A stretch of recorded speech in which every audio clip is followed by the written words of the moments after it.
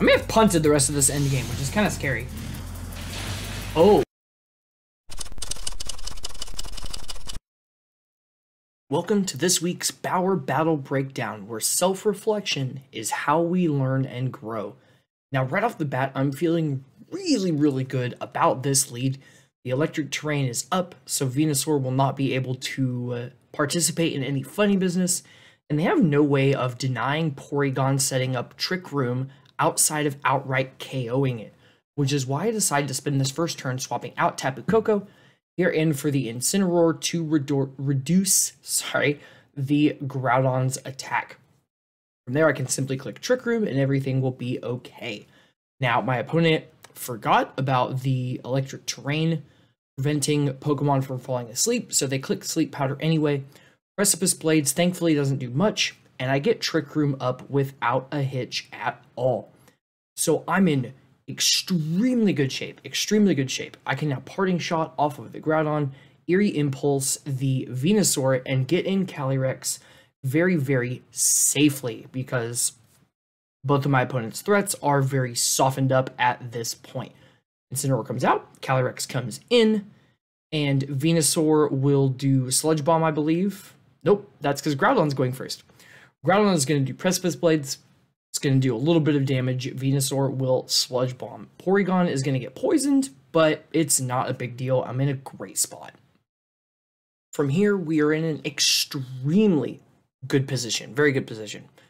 I'm going to click Glacial Lance, and I opt to Foul Play into the Venusaur just in case it is Focus Sash. My opponent swaps in their Zacian, which I thought was kind of a strange choice, but alas, here we go. Porygon 2 is going to clip Venusaur for a little bit of damage, and then Glacial Lance is going to finish off that Venusaur and do some pretty good damage into the Zacian.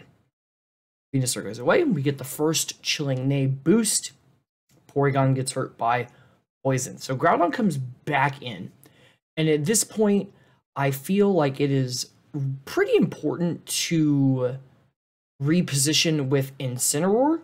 While I'm in such a good spot, I do need to keep the Zacian in check because I am always just one Beyblade away from getting smoked. I protect with Calyrex and put in my Incineroar, and for as good as the last couple turns went, this turn goes even better than that. My opponent decides that they're going to Dynamax their Groudon, which is great because I just got it intimidated. And I'm going to opt to protect with my Calyrex. And my opponent decides that they're going to protect too. So this Incineroar basically gets in for free. And better than that, Max Flare is going to activate the policy through the protect on my Calyrex. At this point, it is my game to throw away. And unfortunately, this segment is going to be a little bit more sketchy. I decided to Dynamax my Calyrex at this point and to Max Hailstorm the Zacian because I view it as a bigger threat to my Calyrex than anything else. And while that's technically true, that was a really big mistake, which I'll talk about here in the analysis portion. So Calyrex gets Dynamaxed, and I decide that I am going to Flare Blitz and Max Hail into this slot. So the Charizard gets KO'd, which seems good, except if I had simply targeted the Groudon, I wouldn't be making this trade, because my opponent's about to do here is Max Quake, and they are going to take my Incineroar in exchange for that Charizard. Which is bad. It's bad. Now that Zacian comes out and I don't have Incineroar, I'm in a much worse spot when Trick Room ends. Unfortunately, that last set of turns went so bad that now, instead of being in a fantastic spot, I'm in a horrible spot. I'm obligated to max guard because Beyblade is a one-hit KO against me. I attempt to Thunderbolt the Zacian, but my opponent protects, which I thought was a really strange choice. Maybe my opponent thought that Tapu Koko KOs Zacian with a Thunderbolt. It does not. Tapu Koko will hold on with Focus Sash, but it doesn't ultimately matter because the Hail is going to chip and KO it. Now, Calyrex did survive with the max guard, but at this point, I'm just delaying the inevitable because I don't really have a good way to get Trick Room back up. Calyrex has an additional turn of Dynamax. I max hail, I forget which Pokemon I decided to attack, but it doesn't really matter because now that I've just max guarded, my opponent has the free Beyblade. Granted, it was still free last turn, but whatever. Calyrex still goes down. And Porygon will survive the Precipice Blades here in a moment. But as you can see, it doesn't really matter because I'm poisoned, I'm outnumbered, outgunned, and that's how I epically threw away a game that was totally and completely mine.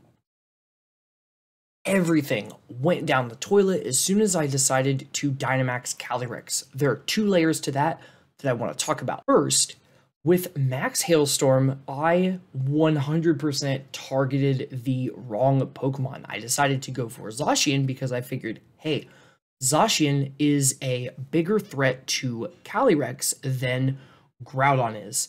However, this line of thinking is very Calyrex focused when I should have been thinking more about the big picture. If I had simply done Fake Out into the Zacian slot with Incineroar, I get to Max Hailstorm KO the Groudon for free. Because I didn't do that, my opponent sacrifices their Charizard, however, they get my Incineroar in exchange because I didn't think about Incineroar, I only thought of preserving Calyrex. The second layer to this is that I actually should have not bothered Dynamaxing in the first place. The thing that I just mentioned was I made the wrong choice. When I Dynamax and I use Max Hailstorm, I choose one target. I chose Zacian, I should have chosen Groudon. However, with one Chilling Neigh boost and the Weakness Policy boost, my Calyrex is at +3, so everything dies to Glacial Lance anyway. Not only did I pick the wrong target, I could have circumvented the targeting question altogether just by simply clicking Glacial Lance over and over and over and over again. Sometimes you need to make a tough choice to sacrifice a Pokemon in order to gain or regain the upper hand. This wasn't it.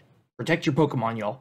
Thanks for tuning in to this week's episode of Bauer Battle Breakdown. I hope it gave you some practical ways to think about approaching your own games. If you'd like to stick around for some more content, I have another video up here that you can go watch after this one.